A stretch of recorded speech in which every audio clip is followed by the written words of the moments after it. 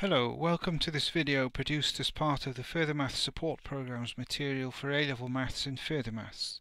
This one continues the discussion of centre of mass and focuses on composite bodies. Well, what do I mean by a composite body? Something like this. There's a letter F cut out of uniform card, and we're asked to find the centre of mass of the shape. Now what we'll do is deal with it by cutting it into bits. So we will imagine that there's a rectangle cut off at the top there and what looks like being a square cut off there. So we take it as three bodies stuck together. Now what are the principles we're using here? A composite body may be formed by adding uniform objects, we've had three of them, or removing sections or cutting holes, as we shall see later. Now when we do that, we use a constant for the mass per unit area in this case, and in 3 dimensions a mass per unit volume. And that procedure is particularly important if we're composing a body from elements of different densities. So back to the F, I've put a coordinate system on using the origin in the bottom left hand corner and x and y in the obvious way, and I've taken that constant k as the mass per unit area. So I'll draw a table, and then we're going to replace each of the bits, each of the uniform lamina, by a corresponding particle at the centre of mass. So in the case of part A, looking at the dimensions, it's 3 by 2, so its mass will be 6k. And the coordinates of that centre of mass, marked by a dot near the A, will be at 3.5 and at 8. I will do the same for B and for C.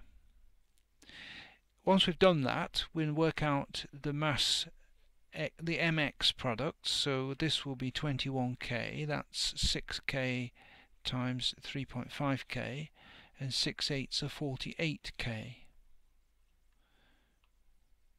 So we can do that procedure for each of the three bits, and then we'll use the table in the usual way. So there are the figures. Just verify quickly, say for C. C is 2 by 9, so hence 18k. Its centre of mass is halfway across, so it will have x coordinate 1, and it's halfway up, so it will have y coordinate 4.5.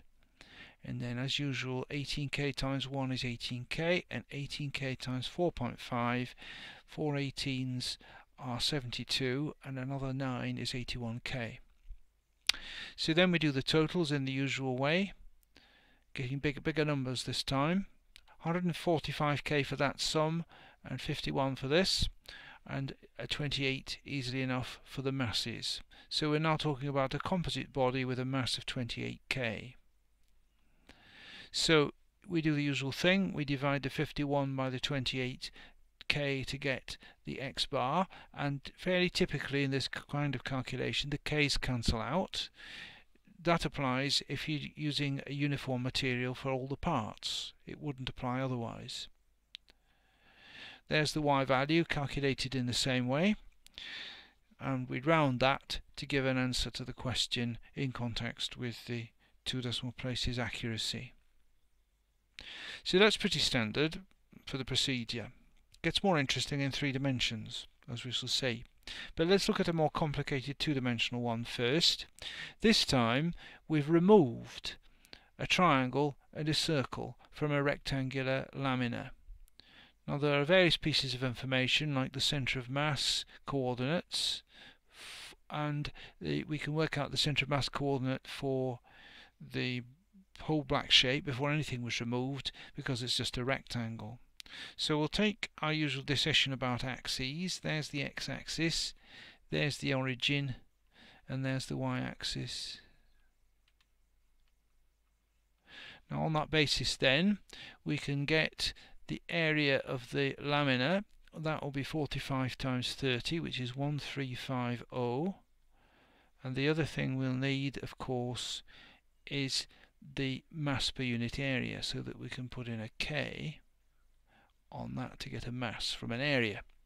Well, the x value is given well, it'll be the obvious values from the coordinate, from the dimensions, 22.5 for half of 45 and 15 for y. And then we'll need to do the usual multiplication of 1350k times 22.5 to find the MIXI term, and similarly for MIYI. Now for the triangle, we'll have areas of 100, so that's just 100k. Now the triangle we're told has a centre of mass at 10 and 11, so we can fill those in. So again, this entry will be 100k times 10. That one's trivial, so I'll put it in. And similarly we'll have for the area of the circle, which is 78.5, we'll have 78.5k. And its centre of mass is given as 35.15. So we have all those calculations to fill in the usual way. There we are, that's done. Now notice what happens this time. Actually, there's an included minus sign there. Now that's quite important. I simply did the calculation of the area on the previous page, but the minus sign arises because these two shapes, in this case the triangle, are removed. So this white area counts as negative mass. Similarly, for the circle, that counts as negative as well. So when the MIXI is worked out, whereas I put it as 1000k, it's now minus 1000k to account for the fact that it's been removed. On the basis of the previous page, strictly speaking, my calculations showed it as though it had been added in, if the triangle and the circle had been stuck onto the lamina as extras. But in fact, as the question says, they're removed, and that's why you have all these minus signs. So when you do the addition, we end up with a slightly different result than we might first have naively have expected, but it's still the same principle. So there we have the x bar value and the y bar value worked out and stated in a summary of the answer. Now that seems a reasonable answer, because moving roughly the same sort of size of area from a rectangle, roughly equal sides of the centre of mass, shouldn't make too much difference to where the centre of mass is. And 22.7 is pretty much halfway across, and 15 and a bit is pretty much halfway up. So that's as we'd expect. Okay, now what can we do in 3 dimensions?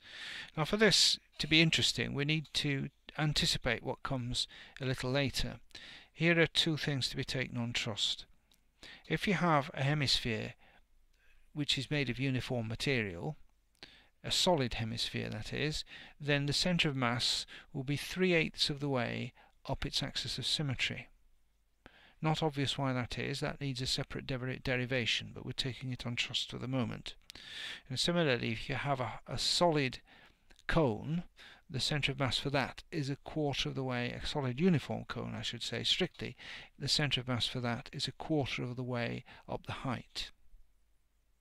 There's no, shall we say, intuitively obvious way of remembering those 2 results, so either you need to look them up or be given them, but they can be quoted in appropriate contexts.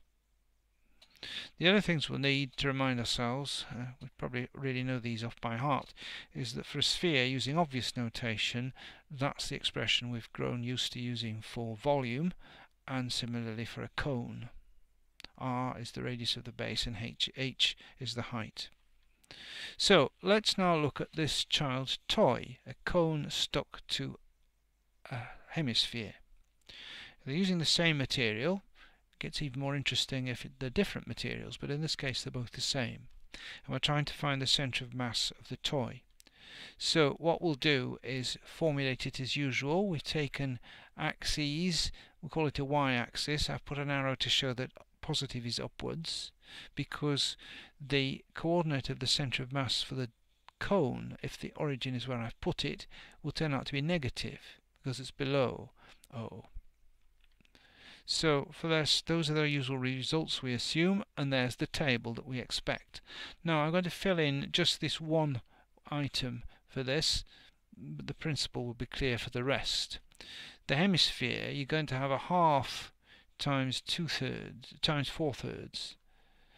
Nearly did the half twice. 4/3 pi times the radius cubed. That's the volume. Now that will have to be multiplied by whatever constant we used for the volume per unit, the mass per unit volume, the density, and that will be that will be the mass element for the hemisphere, and that will be what goes into that box. And then the x-coordinate, the y, we haven't got an x-coordinate because it's the centre of mass is trivially on the red axis that's dotted there. The y-coordinate will be this 3/8 of the way. This is this result here. 3/8 of the way up there, which means to say that that distance is 9/8. So we'll have a 9/8 in there. Now the cone's volume will be worked out in a similar way using the different formula. Let me just look at the quarter h, which will be 1/4 of 6, so that will be -3/2, -1.5. And that represents the fact that it's 1/4 of the way downwards rather than upwards. So the masses in this case will all be positive because nothing's been removed, but one of the coordinates is negative. So when we carry through the calculations, we'll expect those signs to appear appropriately. Well, there we are. We've got the 18 pi k times the 9/8, and we've got the 18 pi k, they have the same volume, it turns out, and hence the same mass, and that's times the negative coordinate. So again, the totals are formed, and that allows us to work out the y bar by doing that calculation. Now, we've got a negative answer. Is that surprising? Well, I said that you observe from these entries that the cone and the hemisphere have the same volume, but it's quite clear that in the case of the cone, much more of it is spread further away from the origin than is the case with the hemisphere, and hence we expect the centre of mass of the combination to be dragged towards that of the cone, so we end up with a negative answer. So negative 3/16, and in context there we are, 3/16 of a centimetre, since those were the units, below O. Okay, now let's just summarise where we've got to. We treat each part of the composite body as a particle at its centre of mass. Its mass comes from its volume, and we use its density. And the two calculations, that would be for a three-dimensional one, but we've covered in principle the two-dimensional, where we have area times mass per unit area, and three-dimensional, where it's volume times mass per unit volume. And we can make up composite shapes by parts added together or removed, remembering to use negative mass if it's removal.